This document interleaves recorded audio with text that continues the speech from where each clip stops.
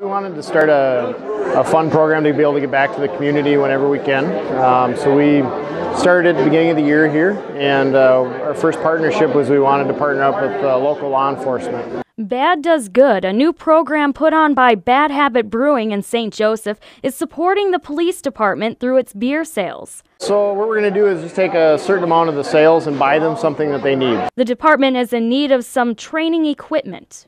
Defensive training mats, because we have to train regularly in defensive tactics.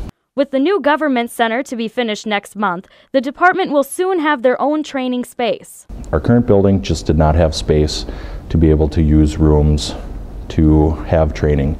Now that we have the space, the room we're in now is a multi-purpose room, which I don't know the exact dimensions, but it should fit about 100 people.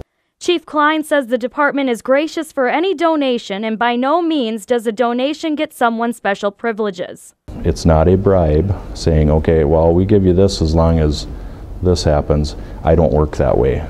The department is looking to get 10 to 12 mats. In order to raise enough money to buy them, the brewery collaborated with John Ludwig, a home brewer, to develop Lud's Robust Porter. I gave him my recipe, and then he took the recipe and adapted it from 5-gallon to 165-gallon. 10 kegs of the porter were brewed.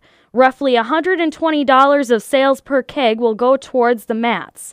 And when the beer is all gone, once the program's all done, the beer sales are all done, we'll go ahead and buy those mats, and then we'll donate them to the police department. Chrissy Getke, WJON.